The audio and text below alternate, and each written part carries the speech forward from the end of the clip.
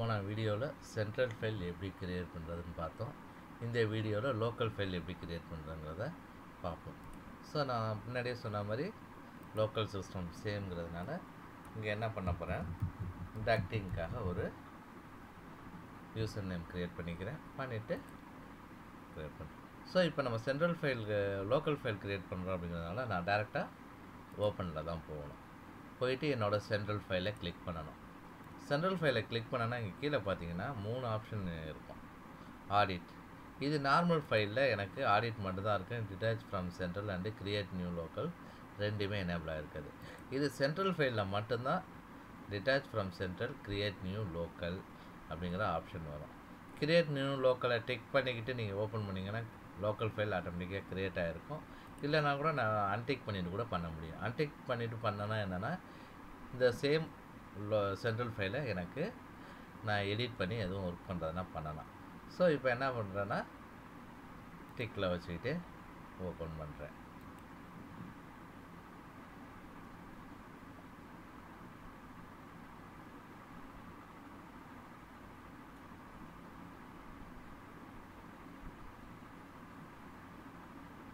பார்த்தீங்கன்னா local file ஆட்டோமேட்டிக்காக create ஆகிருக்கீங்க பாருங்கள். Central underscore WS1 underscore ducting என்ன லாகின் நேமில் பண்ணமோ அந்த நேம்லேயே வந்துடும்.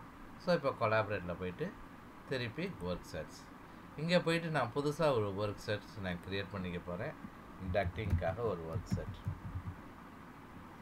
க்ரியேட் பண்ணிக்கிறேன். க்ரியேட் பண்ணிட்டு எஸ் ஓகேன்னு கொடுத்தேன்னா எனக்கு ஆட்டோமேட்டிக்காக கேட்கும் எந்த ஒர்க் செட் நான் க்ரியேட் பண்ணணும் அதை ஆக்டிவ் ஒர்க் செட்டாக வச்சுக்கலாமா. என்னென்னா இப்போ நான் எந்த இது வரைஞ்சாலும் சரி எனக்கு டக்டிங்கிற ஒர்க் செட்டில் தான் வரும். இப்போ உதாரணத்துக்கு நான் ஜஸ்ட்டு ஒரு இதுக்காக டக்டை நான் வரைகிறேன்.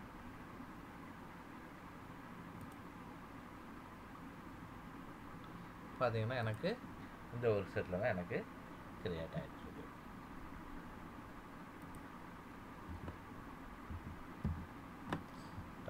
ஸோ திருப்பி இங்கே போவோம். ஒர்க் செட்ஸ் திருப்பி இங்கே பார்த்தீங்கன்னா ஓனர் டக்டிங்னு இருக்குது. ஸோ இப்போ எனக்கு என்ன பண்ண போகிறேன்னா அடுத்து ரொம்ப முக்கியமானது இங்கே நான் க்ரியேட் பண்ணிட்டேன் லோக்கல் ஃபைல். இப்போ நான் டக்டும் வரைஞ்சிருக்கேன். இந்த ஐட்டம் அப்படியே ஆட்டோமேட்டிக்காக சென்ட்ரல் ஃபைலில் இருக்குமானா இருக்காது. இங்கே போய் சிங்க்ரனைஸ் வித் சென்ட்ரல் இதை போய் நான் சிங்க்ரனைஸ் பண்ணால் தான் எனக்கு சென்ட்ரல் ஃபைலில் இது ஆட்டோமேட்டிக்காக லோட் ஆகும். ஸோ சிங்க்ரனைஸ் நவுன்னு சொன்னேன்னா எனக்கு ஆட்டோமேட்டிக்காக இமீடியட்டாக சிங்க்ரனைஸ் பண்ணிவிட்டு நான் ஃபர்தராக ஒர்க் பண்ணலாம். இதே சிங்க்ரனைஸ் அண்ட் மாடிஃபை செட்டிங் கொடுத்தேன்னா இங்கே ஏதாவது கமெண்ட்ஸ் ஆட் பண்ணிவிட்டு நான் வந்து பண்ணிக்கலாம். இது ஜென்ரலாக எப்போ யூஸ் பண்ணுவாங்கன்னா க்ளோஸ் பண்ண போகும்போது இங்கே கொடுத்துட்டு ஏதாவது கமெண்ட்ஸ் ஆட் பண்ணிவிட்டு கொடுத்துட்டு க்ளோஸ் பண்ணுவாங்க. ஜென்ரலாக எந்த லோக்கல் ஃபைலாக இருந்தாலும் கட்டாயம் சிங்க்ரனைஸ் பண்ணணும், ரிலிங்கிஷ் பண்ணணும், ரெண்டுமே பண்ணணும். ஸோ இப்போ நான் சிங்க்ரனைஸ் பண்ணிட்டேன். பட் ரிலிங்கிஷ் கொடுக்க போகிறதில்ல. ரிலிங்கிஷ் கொடுக்கலன்னா என்னாகும், என்னோட இந்த ஓனர்ஷிப் ரிலீஸ் ஆகாது. ஸோ நான் ரிலிங்கிஷ் கொடுக்காமலே நான் க்ளோஸ் பண்ணுறேன். இப்போ கேட்குது ரிலிங்கிஷ் element and work set keep ownership. So என்ன பண்ணுறேன், கீப் ஓனர்ஷிப்னு சொல்லி நான் க்ளோஸ் பண்ணிடுறேன். இப்போ இன்னொரு லோக்கல் ஃபைல் க்ரியேட் பண்ண போகிறேன். கேபிள் ட்ரேங்கிற பேரில் ஒரு லாகின் ஐடி திருப்பி ஓப்பன். ஓகே, இந்த லோக்கல் சிஸ்டம் ஃபைலில் பாருங்கள் கிளிக் பண்ணோம்னா நமக்கு கிரியேட் நியூ லோக்கல்ங்கிறது எனேபிள் ஆகாது. டிட்டாச் ஃப்ரம் சென்ட்ரல் மட்டும் தான் இருக்கும். அதனால ஜென்ரலாக இது என்ன சொல்லுவாங்கன்னா ஸோ இங்கே நேமை வந்து ப்ராப்பராக கொடுக்க சொல்லுவாங்க. லோக்கல்னு கொடுத்தோம்னா நமக்கு ஈஸியாக இருக்கும். ஃபைலை ஓப்பன் பண்ணாமலே நம்ம சென்ட்ரல் ஃபைலாக லோக்கல் ஃபைலாங்கிறத தெரிஞ்சுக்கலாம். ஓகே, இப்போ என்ன பண்ணுறேன்னா ஜஸ்ட்டு திருப்பி சென்ட்ரல் ஃபைலை வச்சு ஒரு லோக்கல் ஃபைல் க்ரியேட் பண்ண போகிறேன்.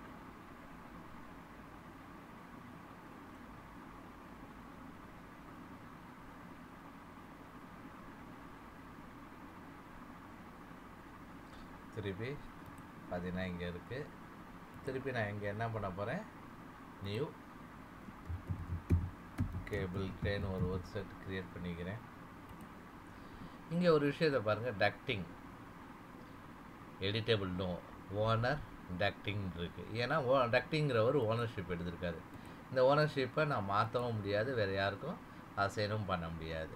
ஓகே, இந்த ஓனர்ஷிப் இருந்தால் என்ன ஆகும்? இப்போ இந்த டக்டை நான் delete பண்ண விரும்புகிறேன். எனக்கு ஒரு வார்னிங் வருது, cannot edit the element until ducting resaves the element to central and relinquish it and you reload latest. So இப்போ என்ன பண்ணணும், நான் delete பண்ண முடியாது, பட் place requestன்னு சொல்லி நான் ரெக்வஸ்ட் கொடுக்க முடியும். கொடுத்துட்டேன், க்ளோஸ். திருப்பி கேட்கும், ஜஸ்ட்டு கேன்சல் பண்ணிடுங்க. ஸோ அதே மாதிரி இதே நான் delete பண்ண விரும்புகிறேன். place requestன்னு சொல்லுது, place request, க்ளோஸ், திருப்பி கேன்சல் பண்ணிக்கிறேன். ஓகே, இப்போ பார்த்தீங்கன்னா active work set cable tray தான் இருக்குது. பட் நான் என்ன பண்ண போகிறேன்னா டக்டிங் எடுத்துக்கிறேன், அதில் போய் நான் வரைகிறேன்.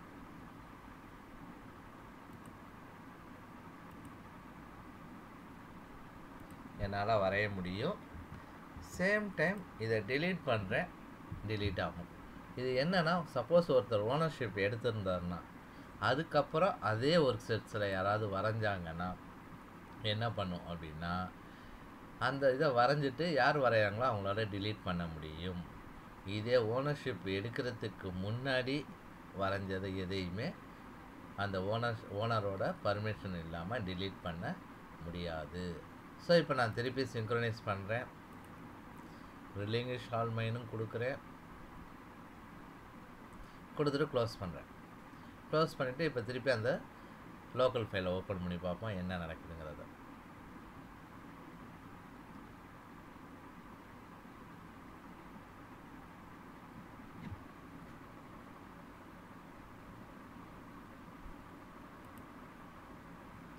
ஸோ நான் க்ளோஸ் பண்ணுறேன், சேவ் லோக்கலி சேவ் பண்ண விட்டுட்டேன், அதனால் கேட்குது. சேவ் லோக்கலின்னு கொடுத்து லோக்கல் சேவ் பண்ணிட்டேன். இப்போ திருப்பி போயிட்டு அந்த லோக்கல் ஃபைலை ஓப்பன் பண்ணுவோம்.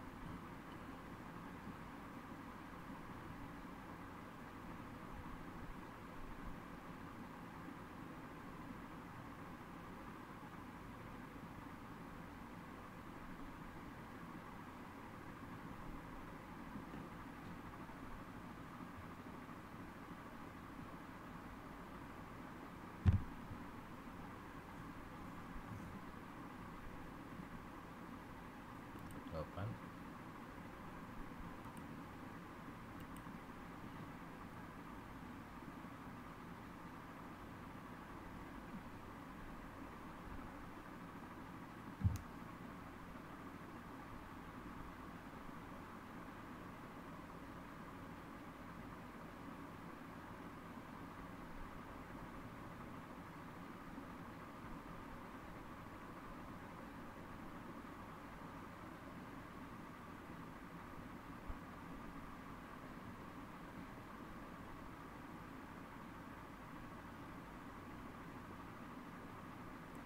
என்ன வார்னிங் சொல்லுது பாருங்கள், this local file has been saved by user ducting, current user is cable tray. So என்னென்னா கரண்ட் யூசர் நேமை மாற்றாமல் நான் அங்கே பண்ண முடியாது. இதோட இது என்னென்னா, இப்போ நான் சேவ் பண்ணணும்னு நினச்சாலும் என்னால் சேவ் பண்ண முடியாது. எந்த நேமில் நான் லாகின் பண்ணி அதை க்ரியேட் பண்ணியிருக்கணும், சேம் நேமில் லாகின் பண்ணால் தான் எனக்கு அந்த ஃபைலை ஆக்சஸ் பண்ண முடியும். ஓகே, ஸோ இப்போ நான் திருப்பி க்ளோஸ் பண்ணுறேன், யூசர் நேமை நான் மாற்ற போகிறேன்.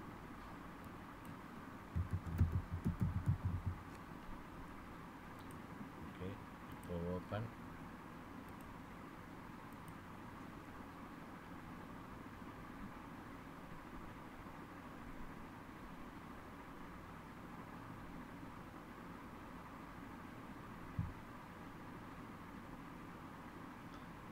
பாருங்கள், 2 மெசேஜ் வந்திருக்கு, 2 தடவை.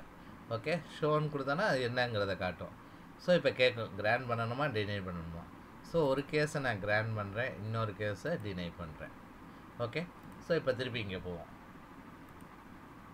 இங்கே ஒர்க் செட்டில் பாருங்கள் கேபிள் ட்ரேயே இல்லை, ஆனால் இங்கே ஓனர் பாரோவர் வந்து கேபிள் ட்ரேன்னு கேட்குது. ஏன்னா கேபிள் ட்ரே தான் வந்து நமக்கு delete பண்ணுறதுக்கு ரெக்வஸ்ட் கொடுத்துருக்கு.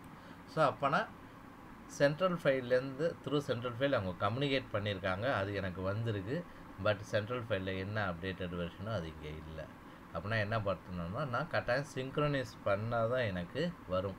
டேரெக்டாக ஃபைலை ஓப்பன் பண்ணுறேன் அப்படின்னா ஆட்டோமேட்டிக்காக சிங்க்ரனைஸ் ஆகாது. டேரெக்டாக ஃபஸ்ட்டு சிங்க்ரனைஸ் கொடுத்தா தான் எனக்கு வரும். ஓகே, இப்போ நான் சிங்க்ரனைஸ் பண்ணுறதுனால அன்வான்ட் எஃபெக்ட்ஸ் வரும் அப்படின்னு நினச்சேன்னா ரீலோட் லேட்டஸ்ட்னு கொடுத்துக்கலாம். சிங்க்ரனைஸுக்கு ரீலோட் லேட்டஸ்ட்டுக்கு என்ன வித்தியாசம்? சிங்க்ரனைஸ்னால் 2-வே கம்யூனிகேஷன். நான் என்ன அப்டேட் பண்ணியிருக்கேனோ அது ஆட்டோமேட்டிக்காக சர்வருக்கு போகும். சர்வரில் சென்ட்ரல் ஃபைலில் என்ன அப்டேட்டட் வெர்ஷன்ஸ் இருக்கோ அது அப்படியே நமக்கு வரும். ரீலோட் லேட்டஸ்ட்னால் நம்ம என்ன பண்ணியிருக்கோமோ அது அங்கே போகாது. அங்கே என்ன அப்டேட் பண்ணியிருக்காங்களோ அது மட்டும்தான் வரும். இப்போ ரீலோட் லேட்டஸ்ட்னு கொடுத்துட்டேன்.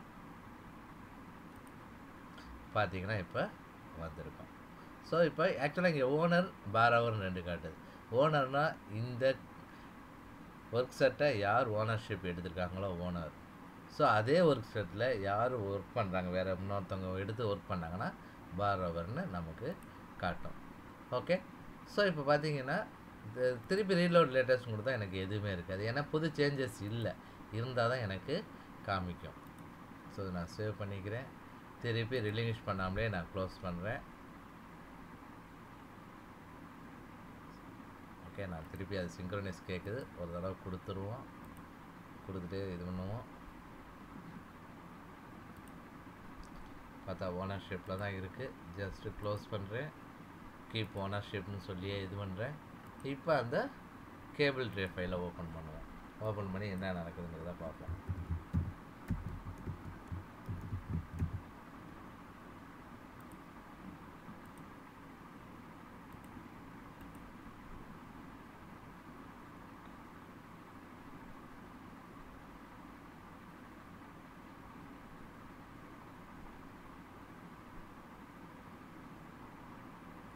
ஆட்டோமேட்டிக்காக இங்கே வந்துடுச்சு.